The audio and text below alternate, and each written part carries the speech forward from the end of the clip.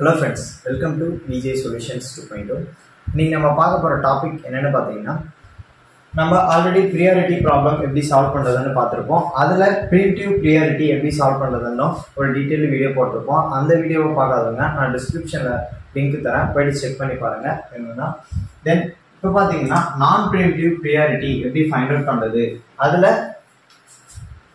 TAT and then WT அதுக்கான average find out பண்றதை பத்தி பார்க்கலாம். ஸோ வீடியோக்குள்ள பார்த்துக்கு முன்னாடி நம்ம சேனலை சப்ஸ்கிரைப் பண்ணாதவங்க சப்ஸ்கிரைப் பண்ணிட்டு வந்துருங்க, பக்கத்தில் இருக்க பெல் ஐக்கானை ப்ரெஸ் பண்ணுங்க. ஓகே, வாங்க வீடியோக்குள்ள போகலாம். தென் சொல்யூஷன். தென் இதில் பார்த்தீங்கன்னா நான் ப்ரீஎம்ப்டிவ் ப்ரியாரிட்டியில் same as well as Q number form பண்ணணும். தென் இதில் பார்த்தீங்கன்னா நம்ம ப்ரியாரிட்டியில் பார்த்தீங்கன்னா ஒன்று நோட்டீஸ் பண்ணியிருப்போம். இங்கே 10 இருந்தால், அதாவது பர்ஸ்ட் டைம்ல ஹையஸ்ட் வேல்யூ இருந்தா இதுல நம்ம பாரோ 1 எடுத்துட்டு இந்த P1 ஓட வேல்யூ 9 போன வீடியோல நம்ம சொல்லியிருப்போம். தென் இதுல பாத்தீங்கன்னா அந்த அவசியம் கிடையாது, நம்ம பர்ஸ்ட் டைம்ல இருக்க வேல்யூவை அப்படியே எழுதிக்கலாம். P1 இனிஷியல் 0, P1 ஓட வேல்யூ 10. தென் நெக்ஸ்ட் ப்ரியாரிட்டியில பாருங்க. தென் இங்க ஃபினிஷ் ஆயிடுச்சு. தென் ப்ரியாரிட்டியில மினிமம் வேல்யூ எதுன்னு பாருங்க 1. ஸோ 1 உடைய first time value 1. So plus 1. இந்த 1 எதோட வேல்யூன்னு பார்த்தீங்கன்னா process 2. So P2.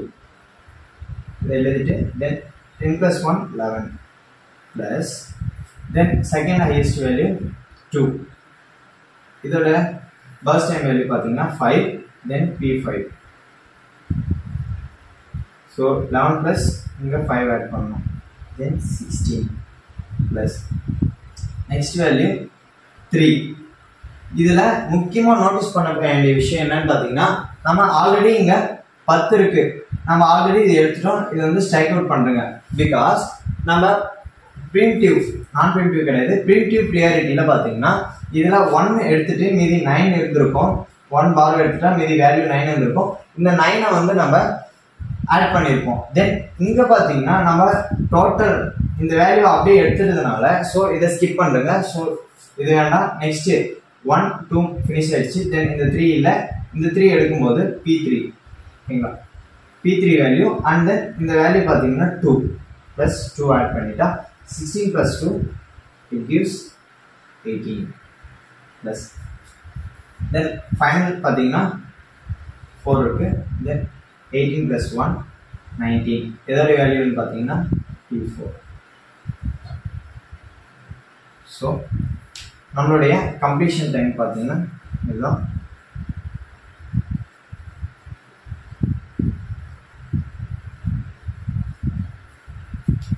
Process P1, P2, P3, P4 and then P5. Next பார்த்தீங்கன்னா BT ஃபர்ஸ்ட் டைம். இதுவும் பார்த்தீங்கன்னா கொடுத்துட்டாங்க 10 1 2 1 and then 5. பர்ஸ்ட் டைம் அடுத்து பார்த்தீங்கன்னா அரைவல் டைம். ஸோ சேம் இந்த கொஸ்டினில் பார்த்தீங்கன்னா அரைவல் டைமும் கொடுத்துட்டாங்க. நம்ம ப்ரீஎம்ப்டிவ் ப்ரியாரிட்டிக்கும் பார்த்தீங்கன்னா இந்த சேம் கொஸ்டினை தான் நம்ம எடுத்திருக்கோம். தென் 0 உங்களுக்கு difference தெரியறதுக்காக 1 2 1 and then 2. Okay, arrival time வந்துச்சு. இப்போ கம்ப்ளீஷன் டைம் CT. சேம் இந்த மெத்தட் பார்த்தீங்கன்னா கம்ப்ளீஷன் டைம் சேம் தான். இதில் ரிப்பீட் ஆயிருந்தா ரிப்பீட் ஆகாமல் இருக்கிறத எழுதணும். தென் ஆனால் இங்கே பார்த்தீங்கன்னா எதுவுமே ரிப்பீட் ஆகல. P1 P2 P3 P4 P5 order தான் இருக்கு. தென் சிங்கிள் டைம்ஸ் தான் வந்திருக்கு. இப்போ P1 ஓட வேல்யூ 10. ஸோ அப்படி இருக்குங்க. P2 பார்த்தீங்கன்னா 11, P3 பார்த்தீங்கன்னா 18, P4 பார்த்தீங்கன்னா 19 and then P5 பார்த்தீங்கன்னா 16. இப்போ turn around time and then waiting time. turn around time and waiting time find out பண்ணணும். இதுக்கு பார்த்தீங்கன்னா turn around time find out பண்றதுக்கு நமக்கு தெரியும் TAT gives CT minus AT and then waiting time பார்த்தீங்கன்னா turn around time minus burst time so இதுதான் formula. இப்போ TAT இதை மைனஸ் பண்ணலாம். 10 minus 0 10, 11 minus 1 10, 18 minus 2 16, 19 minus 1 18, and then 16 minus 2 14. Next பார்த்தீங்கன்னா waiting time TAT minus BT. ஓகேங்களா, இது minus பண்ணும்போது 10 minus 10 0, 10 minus 1 9, and then 16 minus 2 14, 18 minus 1 17, and then 14 minus 5 9. Okay. Now average for turn around time. So sum of all values 10 plus 10 plus 16 plus 18 plus 14 divided by number of values 5. Now 68 divided by 5, 35 is 65,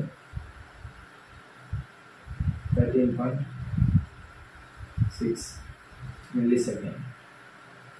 இப்போ turn around time ஓட average value பார்த்தீங்கன்னா 13.6 milliseconds, and then average for waiting time. இதுக்கான average find out பண்ணதுக்கு 0 plus 9 plus 14 plus 17 plus 9 divided by 5 divided by 5.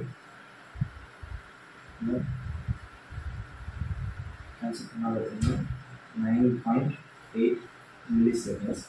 So then இங்க பாத்தீங்கன்னா average waiting time பாத்தீங்கன்னா 9.8 milliseconds. So இப்போ உங்களுக்கு புரிஞ்சிருக்கும்னு நினைக்கிறேன். How to find priorityல non-preemptive priority எப்படி find out பண்றதுன்றது உங்களுக்கு புரிஞ்சிருக்கும்னு நினைக்கிறேன். இந்த வீடியோ பிடிச்சிருந்தா லைக் பண்ணுங்க, ஷேர் பண்ணுங்க, கமெண்ட் பண்ணுங்க. Thank you for watching this video.